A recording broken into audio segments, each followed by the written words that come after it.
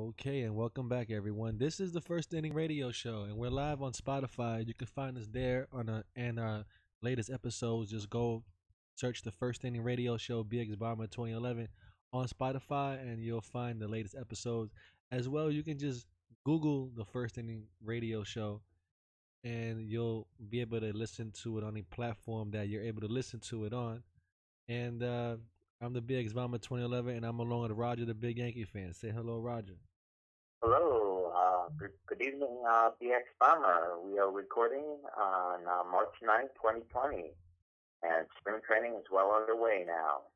Yeah, man, spring training is here and it's almost gone. Yeah, yes, and we do have some very tough news on the Aaron Judge front as far as his injury is concerned. At first, it was a case of where he was experiencing discomfort in his shoulder and then in his right pectoral.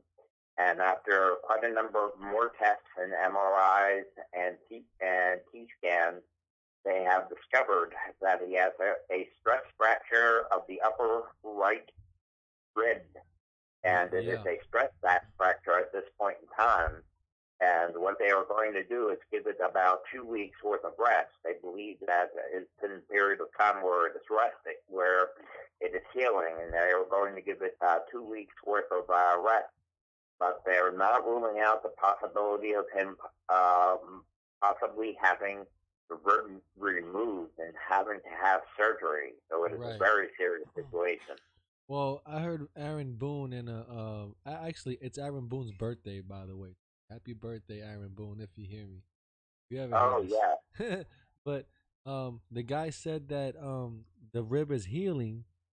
So at this point, surgery wouldn't be an option. You wouldn't want to do surgery on it if the bone is healing.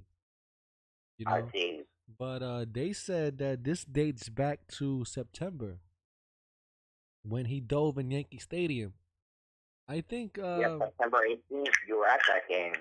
Yeah, I did see that too, and I knew he was hurt, man. You know, the way he got up, he didn't look right, but it looked like he shook it That off. was the game against the Angels. You and I saw Severino pitch against the Angels. It was an 8-0 Yankees victory, and we met up with James from Section 420 talking Yanks. And then the next night, I wasn't there, and then I was there for the following 4 games. But on that game on September 18th against the Angels, he did the dive, and they feel it might have, the injury may have gone back to that point in time. Yeah, man. And here's the thing.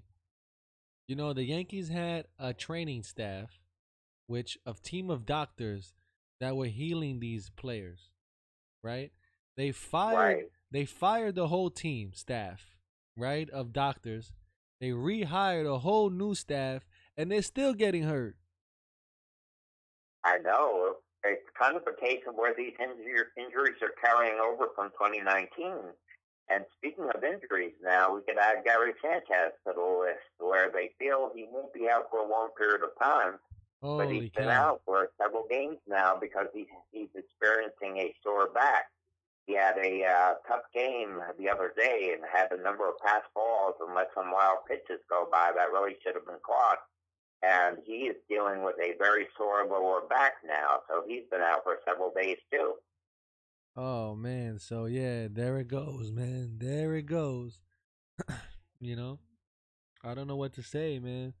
Now we're going to have what?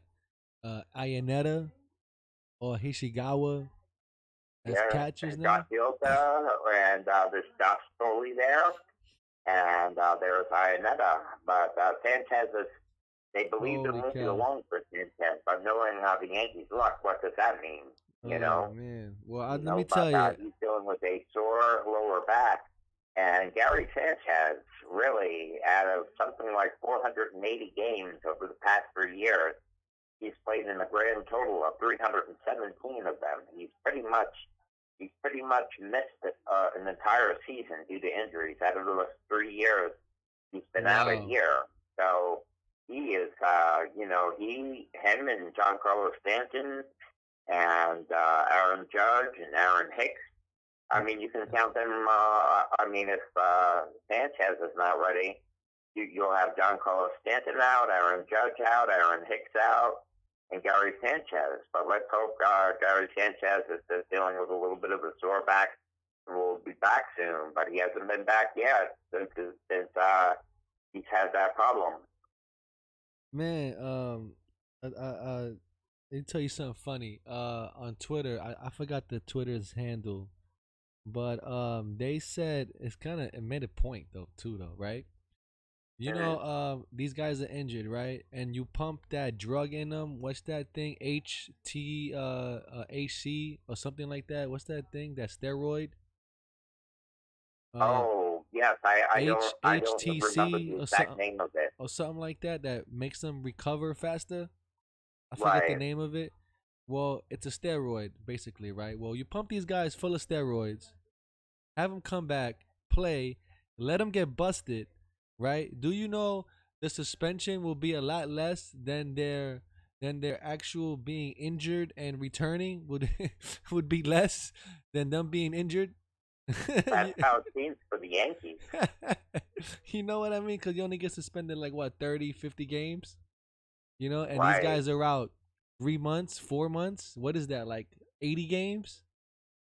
Oh yeah, it really is the case of, but then they could do irreparable damage to their lives, if they play injured.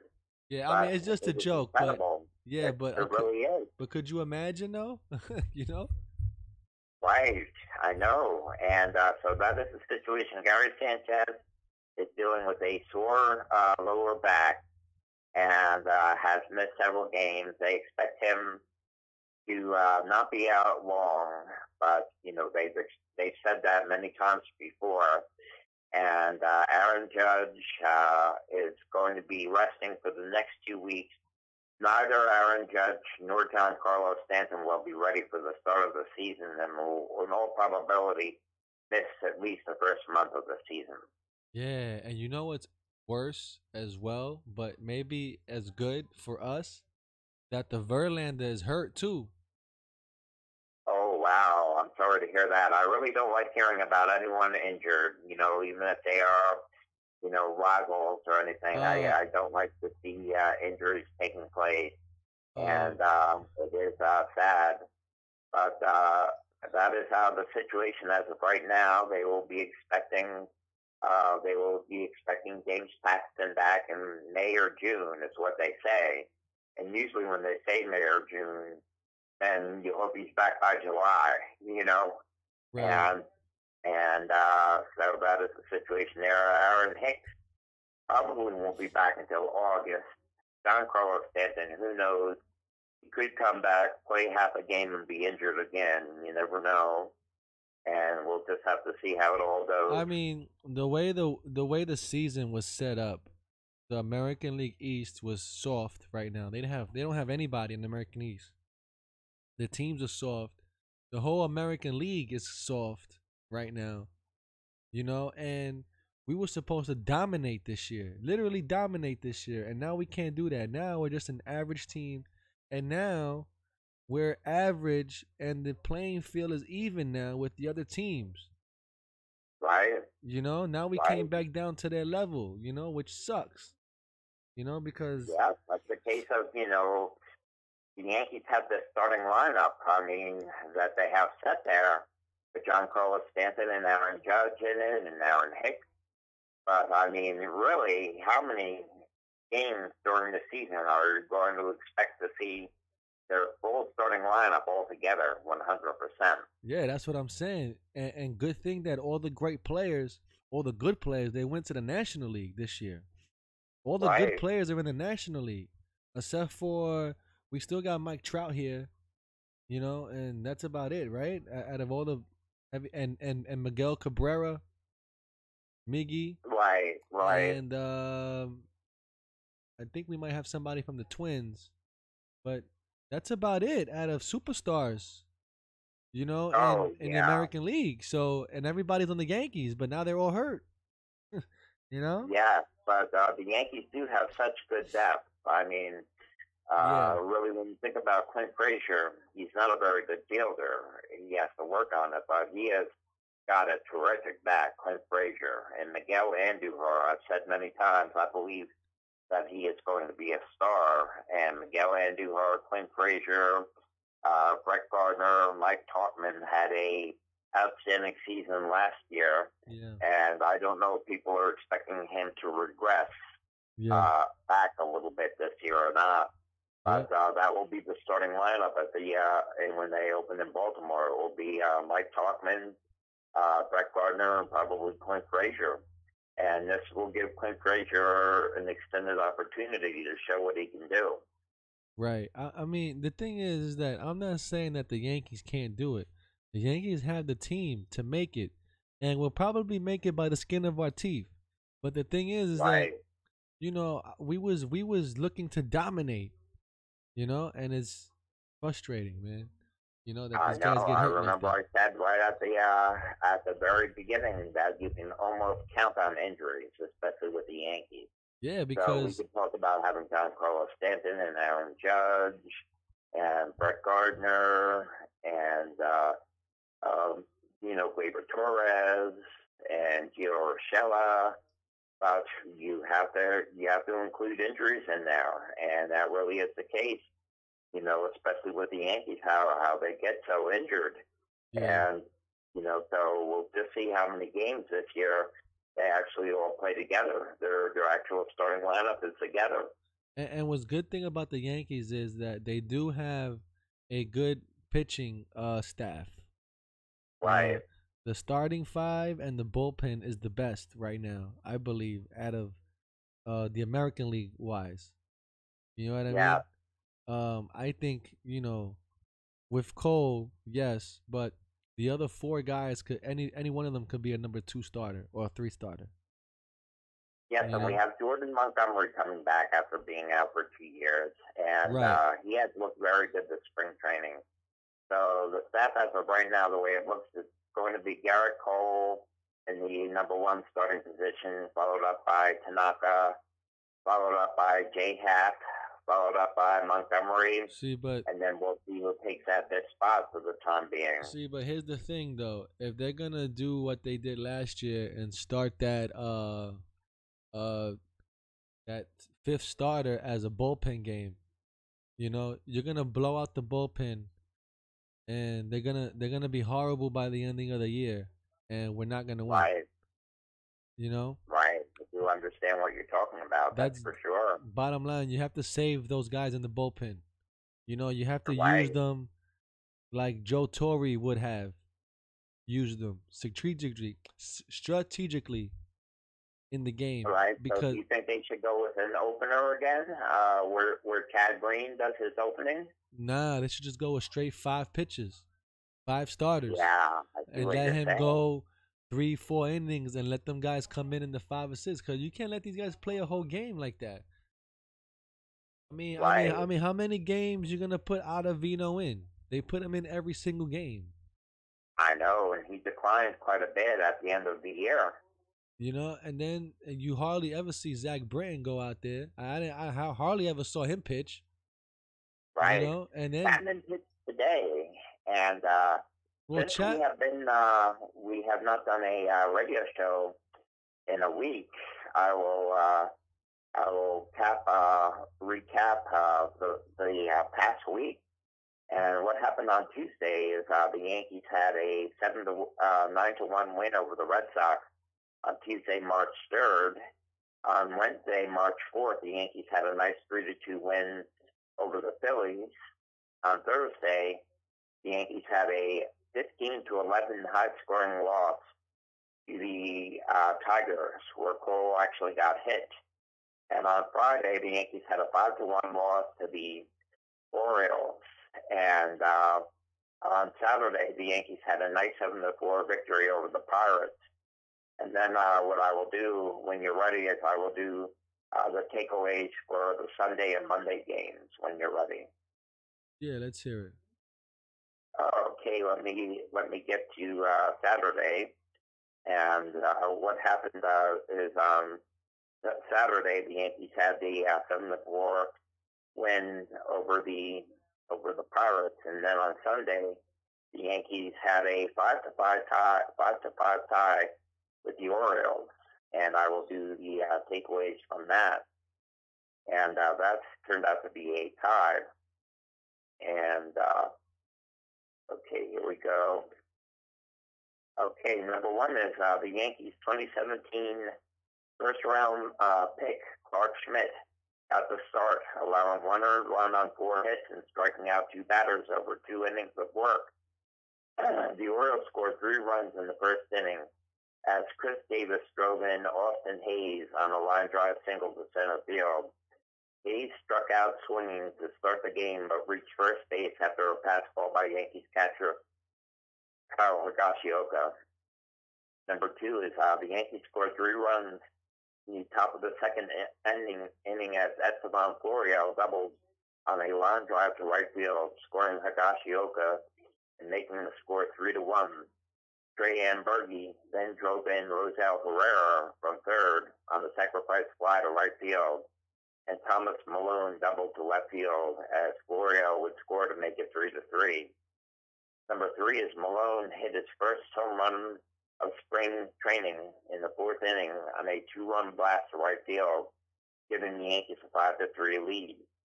Finished the game 3-for-3 with 3 runs batted in and a run scored. Number four is Higashioka got the start at catcher as Gary Sanchez was out with back soreness and went 1-for-3 at the plate with a run scored and a strikeout. And number five is DJ LeMahieu, Luke Boyd, and Gleyber Torres when they combined 1-for-11 from the plate with 2 strikeouts, as Boyd was the only one to get a hit. So that game turned out to be a 5-5 tie. Wow. So now all they really have to worry about really is the catching position now. Right. You know, because of the injury history of Gary Sanchez. Right. So obviously they're probably gonna put Chris Iannetta there as the starting catcher because he already has experience, MLB experience.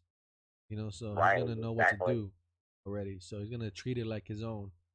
You know, where Hashigawa can learn from him as well.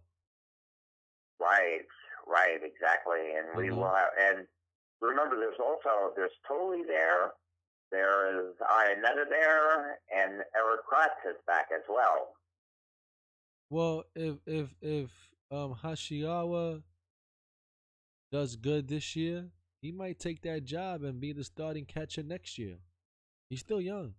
Oh, he might be the future. There is that possibility. He might be the future catcher. And as the Yankees were tying 5-5, the Yankees played a split squad, and the Yankees wore their regular season pinstripe jerseys in the second game of the split squad, which was played back at George M. Steinbrenner Field, and the Yankees won 1-0 over the Braves. And if you would like, I'll go to the takeaways of that. Yeah, go ahead. Okay, number one is Tanaka threw 3 2/3 scoreless innings, striking out 4 Braves batters and allowing just 1 hit. The righty continued to look good after throwing 3 perfect innings in his last start against the Boston Red Sox on March 3rd. Number two is Chris Iannetta drove in the only run of the game on a single to center field in the bottom of the 6th inning. He finished the game 1-for-2 from the plate with a walk and a strikeout. Number three is Brett Gardner went 1-for-3 with 2 strikeouts, while Clint Frazier went 2-for-3 from the plate. Number four is Theo Urshela walked once and went 1-for-2, though he was left on base both times. The Yankees were 1-for-4 with runners in scoring position. And number five is Mike Ford and Mike Tauchman. Both struggled against the Braves, going a combined 0-for-6. And that is the takeaways of the Yankees' 1-0 win over the Braves as they played a split squad on Sunday.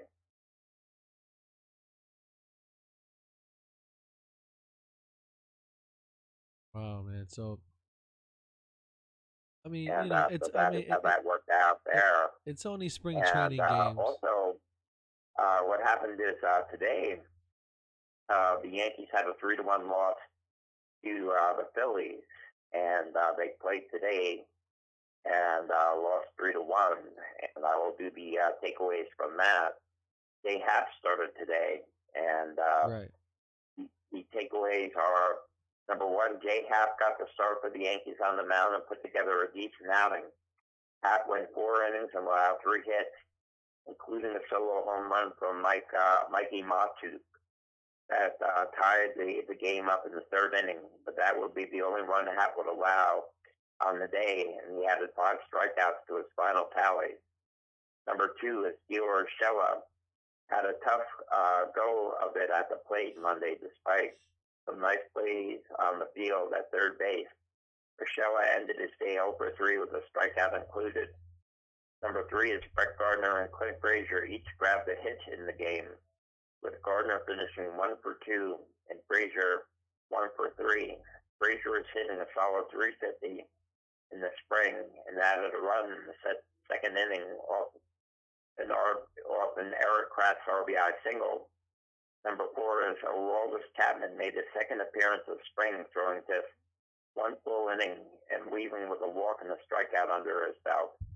And number five is the Phillies took their first lead of the game on a 2-run homer from Christian Betancourt off of Michael King, and they would hold on to it till the final out of the game, taking this one 3-1.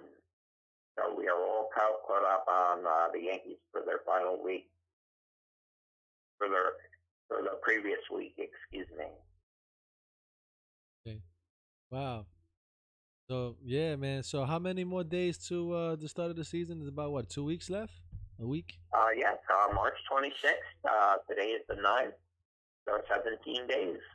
Wow. So yeah, it's getting closer and closer. So now, um, they're gonna have to train those, especially the catchers, to become the starters and work that routine and sign stealing and all that stuff for the season. Right, and I do want to make an announcement to the fans as far as going to the baseball games. For those that are going to the baseball games, make sure that the fans bring hand sanitizer with them, because we are facing a very serious possible pandemic with the coronavirus. It is officially known as COVID-19. It is a respiratory illness that is spreading the globe, and people have to frequently wash their hands and don't shake hands with people and be as careful as possible. Yeah, we're going through that now here, and you want to hear something funny? The mayor, De Blasio, right? He's going to tell Yes, he going to tell the city of New York to avoid crowded trains, subway trains. Like, right. how the hell you supposed to avoid a crowded subway train? It really is the case where, a lot of like the markets, the Wall Street markets are really tanking, and a major hysteria is taking place right now with the economy and with supply lines, and there's even a possibility of it affecting the Summer Olympics. And I am wondering if this pandemic gets bad enough, if it will affect the baseball season.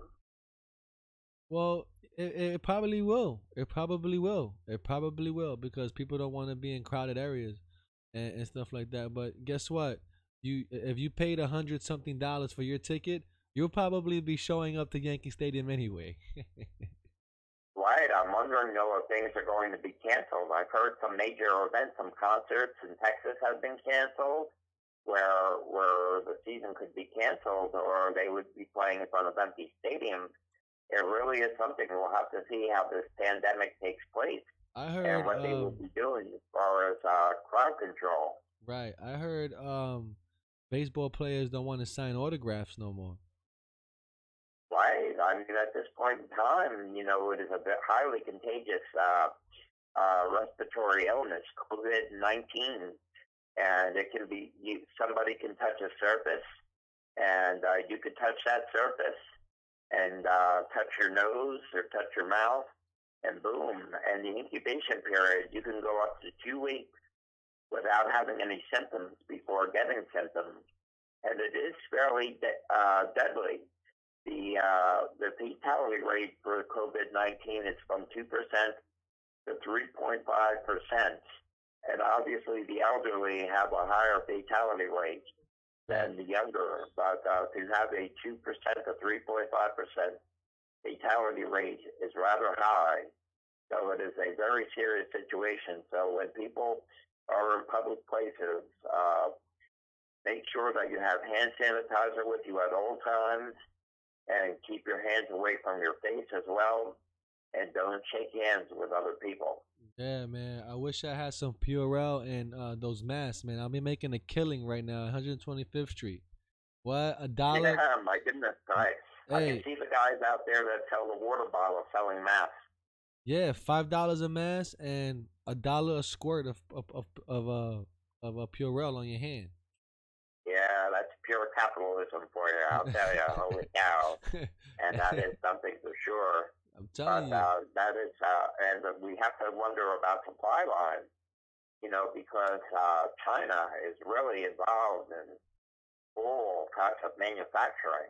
And, it has hit China very hard and could interrupt supply lines as far as people's medications or different parts for equipment or Yeah. drugs, all kinds of things. So it is a very serious situation. Let's hope it does not affect the season where games are canceled or anything like that. But this is something that I had to bring up because the pandemic is now very much in the news, and people have to be very careful. And I hope they can continue to get hand sanitizer. Yeah. Hopefully the shelves won't be empty from it. Well, they are empty already. It's all sold out everywhere. Wow, wow. In New York City, anyway, everything's sold out everywhere. Mass, Purell, rubbing alcohol, the whole 9 yards. Bleach, gone, Wow, incredible, gone. incredible. Clorox and those people, they're making millions of dollars right now because they can't. They Right, probably I will they, tell you. they Yeah, probably can't even keep up with demand right now. oh yes, I know. There has been several, several cases now that have come up in New York City now, where there are several cases where they are quarantined. They are quarantining themselves. Yeah, as of But today, is you 19 just have to be cases. very careful. 19 cases. But anyway, we'll leave it there, and we'll talk about it on the next show. See if we're survived. If we have survived the coronavirus, you'll hear another episode of the First Inning Okay, Radio Show on Spotify. So we'll see everybody on the next one. So long, everybody, and thank you for listening. Bye bye. take care.